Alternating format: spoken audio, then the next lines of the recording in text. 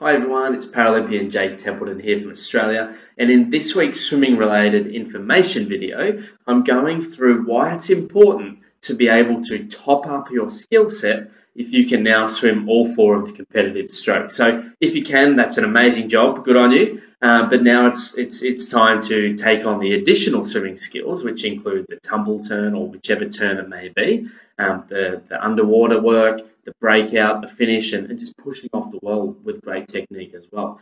All of these things are perhaps the skills that your regular swimmers, people that are just trying to improve on their fitness, they don't work on these other skills that can really help them get down the lap much quicker.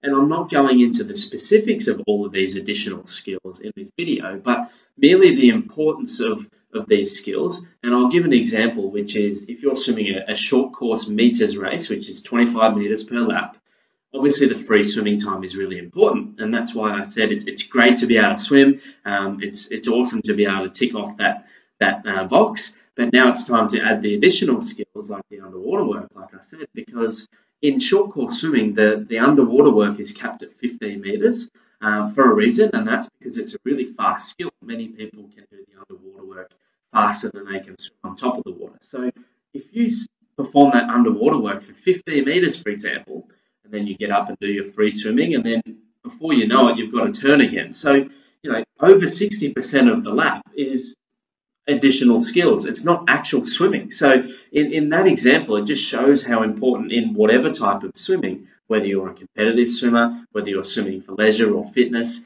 how important these top-up skills really are. And the more you'll do them, the more you'll realize that they aren't just top-up skills. They are really important skills. So whatever level you're at, awesome job. And just try and add to your skill set.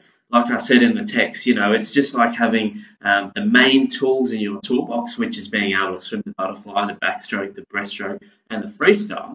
But just completing the toolbox is by adding these additional skills.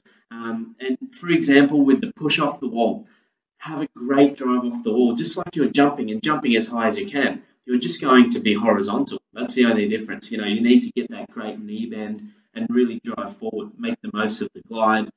Then you do that great underwater work where you don't just come up at a sharp angle, and then you do that breakout stroke and start swimming. So there's so many, other things that we can do besides work on our actual swimming to get better or fitter or faster, or get, add more laps to your given workout. There's many other things that you can focus on that actually can give you not just the 1%ers, but in many people's cases, and even in the case of many Olympic and Paralympic swimmers, 5 or 10%. It's not just 1% that you can improve on by doing an awesome underwater work or an awesome turn or an awesome finish every single time. That can be multiple percent. So all the best. I hope you're having a great week. Hope that helps, and I hope that reinforces it if you already are doing these skills pretty well. Just remember how important they are to do them awesome every single time. So for more information, go to my website, www.jacobtempleton.com. Hope you're having a great week, and I'll have another swimming related video next week. Cheers. Bye.